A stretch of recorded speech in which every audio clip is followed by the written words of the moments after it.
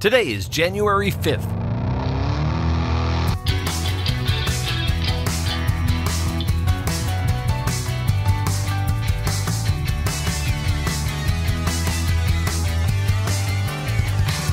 It's the 5th day of the year, and this is the On This Day podcast.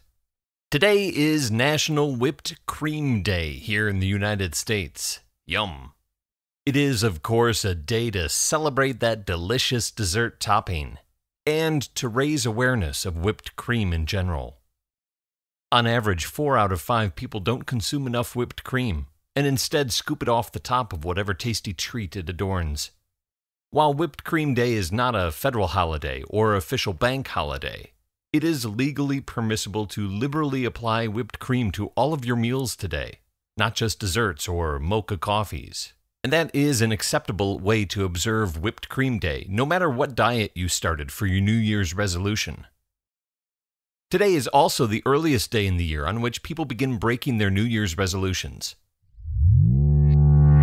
In 1969, the United States lands a man on the moon, fulfilling the challenge posed by the late President Kennedy at the beginning of the decade. It's an incredible accomplishment, one that many assumed was impossible.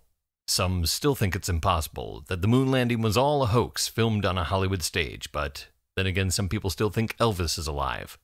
After doing the impossible, the question for NASA, the question for America, is what next? On this day in 1972, President Richard Nixon announces the next phase of the American space program, saying, quote, "I have decided today that the United States should proceed at once with the development of an entirely new type of space transportation system, designed to help transform the space frontier of the 1970s into familiar territory, easily accessible for human endeavor in the 1980s and 90s. This system will center on a space vehicle that can shuttle repeatedly from Earth to orbit and back. It will revolutionize transportation into near space by routinizing it." As early as the 1950s, the National Advisory Committee for Aeronautics, the NACA, or NACA, NASA's predecessor, they begin working on the concept of a spacecraft capable of a horizontal landing upon its return from space. The Air Force also works on designs for a reusable spacecraft. Any number of these experimental vehicles in the 1950s and 60s were surely at one time or another mistaken for a UFO.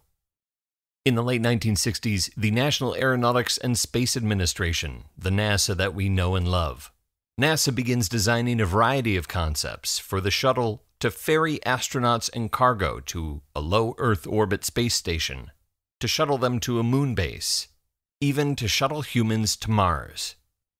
As the Apollo mission winds down after several trips to the moon in the early 1970s, NASA presents these concepts for the shuttle and the shuttle program goals to the National Aeronautics and Space Council and to the President.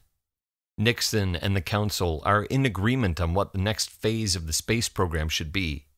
And on this day in 1972, he announces his decision to pursue a shuttle program for low Earth orbit spaceflight by a reusable vehicle with the intention of building a low Earth orbit space station at a later date, once there's enough money to do that.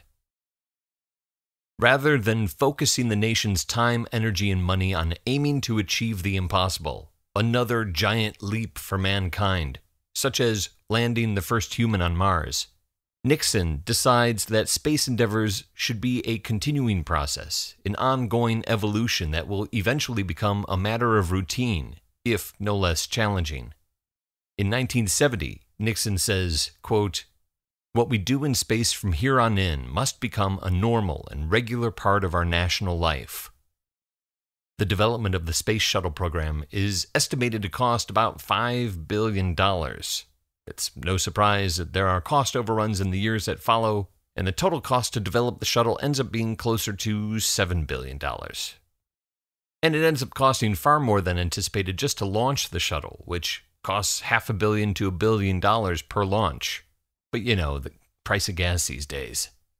After President Nixon announces the Space Shuttle program on this day in 1972, a prototype shuttle is built named Enterprise.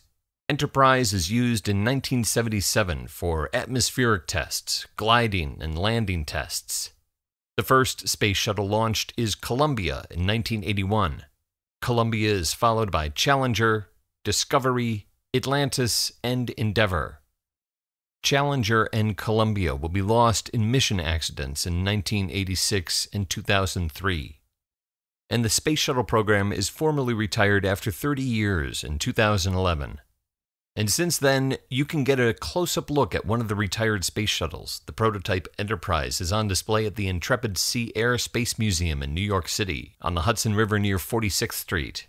You can see Endeavour in Los Angeles at the California Science Center, Atlantis at the Kennedy Space Center in Cape Canaveral, Florida, and Discovery at the Smithsonian Air and Space Annex in Chantilly, Virginia.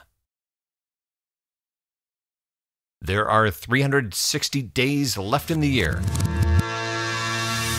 On This Day is produced by me, Dave Schultz. Thank you very much for listening. On this day, 1933, construction begins on the Golden Gate Bridge in San Francisco.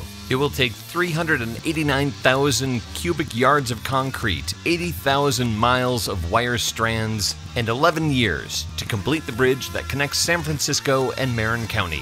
So if you're still listening, hold the whip. Talk to you tomorrow.